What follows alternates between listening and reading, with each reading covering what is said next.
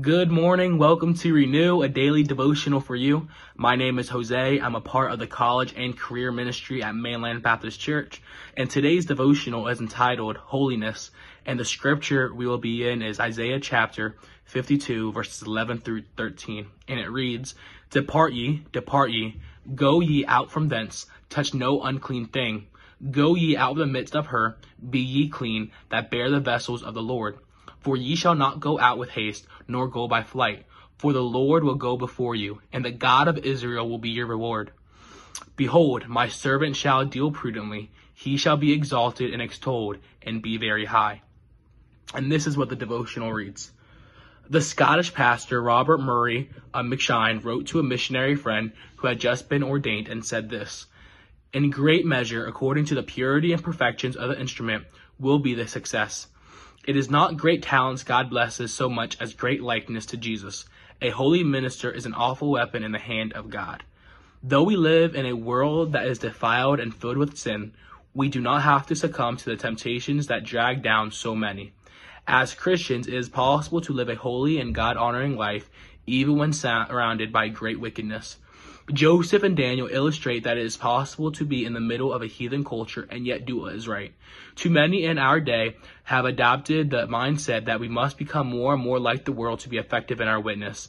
And yet this viewpoint is not consistent with Scripture. The Lord Jesus was called a friend of publicans and sinners in Matthew 11:19. But he remained pure and sinless.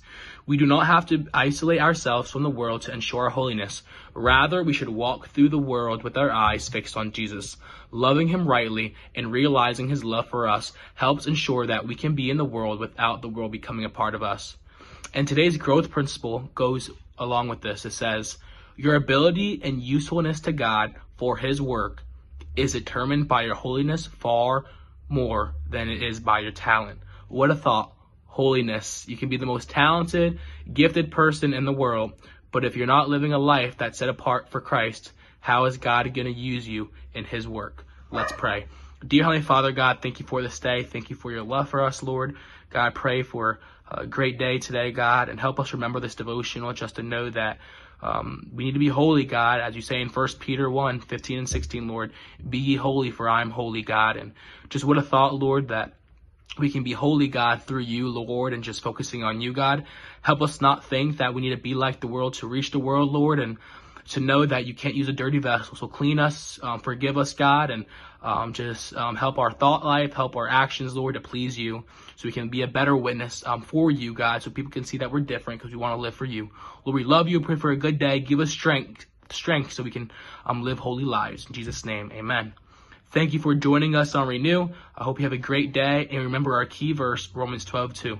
And be not conformed to this world, but be ye transformed by the renewing of your mind.